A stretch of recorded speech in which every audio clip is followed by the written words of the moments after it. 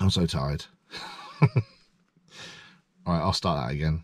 I'm going to start that again.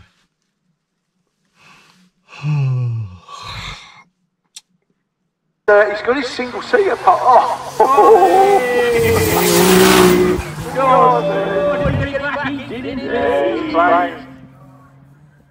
Good evening, everyone. It is 3 o'clock in the morning. I'm literally just leaving the workshop now to head back. Welcome to my lounge. I say my lounge, it's the LS 400. It's like a lounge though, like sofas, these things. So comfortable, creaky leather as well. So I wanted to say massive thank you to everyone so far. The other video dropped a couple of days ago. Thank you so much to everyone that subscribed, liked and shared it and commented on it. Leading on from that, we had a comment on the video from Track Toys TV. If you don't subscribe to them, head over to their channel and subscribe. Good lads, and they're going to be doing similar stuff to us, so it should be quite good. Their comment was about the MR2 flying up the hill. So he got me thinking, well, I'd just as well go back and make a video on how I even got into hill climbing in the first place and how I ended up where I was with the MR2s, because the MR2 was what kind of started it all for me with racing and driving quite quick in general.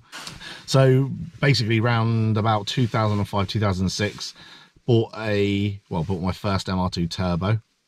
I think it's Caribbean blue, but yeah, it was a blue one anyway.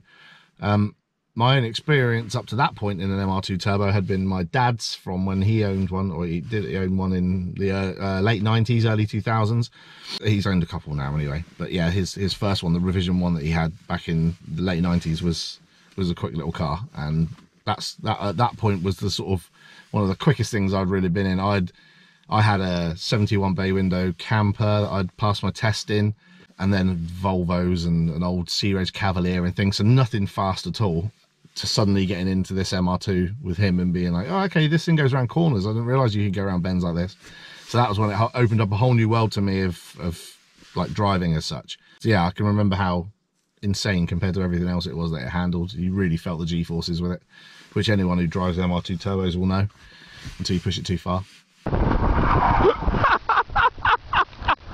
Fast forward a couple of years, I picked my one up. That became my daily. I was driving it around to and from work. But as with everything, when you're into cars, it doesn't stay standard. It has to be modified. So started modifying it, making it quicker and quicker and quicker, and then realised at that point, actually I can drive. I was quite surprised. I'm actually all right. So I was able to drive. I was quite quick. So the natural progression from that was obviously to try and move on to something. So we roll on another year or so. Dad and his friend were chatting about the racing that Dad used to do back in the day, the sprinting and things.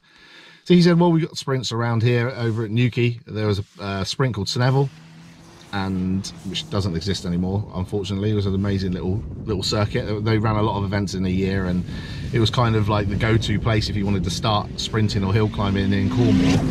The best place was Snevel. So got our licenses, got all the bits and pieces we needed. I'll go through all this again in a much more like in detail video of how to actually get into sprinting and hill climbing, especially down in Cornwall as well, because there's so many events on, like in Cornwall, or at least there have been in various years. People don't realise just how much motorsport happens down here, because there is a lot of it. So I'll run through that, and I'll do a little video of how to get your licence, and how to actually get into sprinting and hill climb, how to find clubs and stuff. Especially if you're down in Cornwall, it's going to make life a lot easier for you.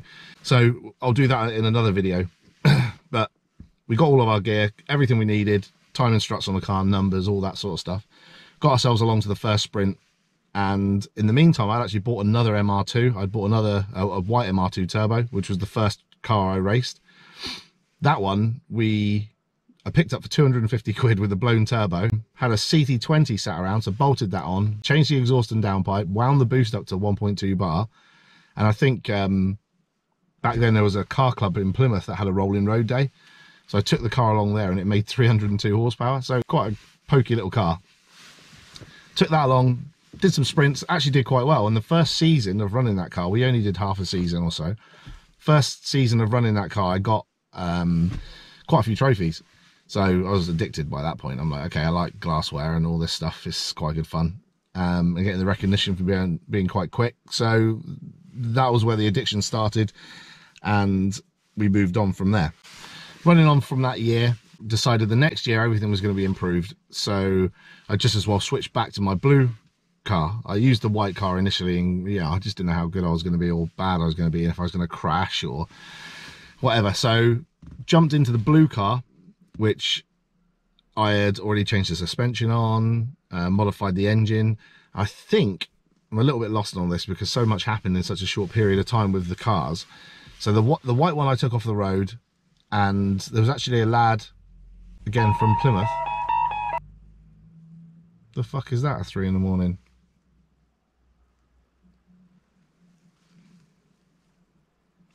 Anyway, there's actually a lad from Plymouth that owned quite a nice MR2. It was a normally aspirated one. He wanted it turbocharged, so I stripped the white one down that I had as a race car, stripped the engine, rebuilt it, and actually put it into his car. And yeah, and I think that's still going now.